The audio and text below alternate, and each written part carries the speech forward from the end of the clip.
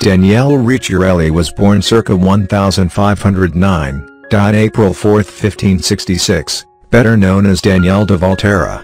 He was a Mannerist Italian painter and sculptor. He is best remembered for his association with the late Michelangelo. Several of Daniele's most important works were based on designs made for that purpose by Michelangelo. After Michelangelo's death, Daniele was hired to cover the genitals in his Last Judgment with vestments and loincloths. His work is distinguished by beauty of coloring, clearness, excellent composition, vigorous truth, and curiously strange oppositions of light and shade.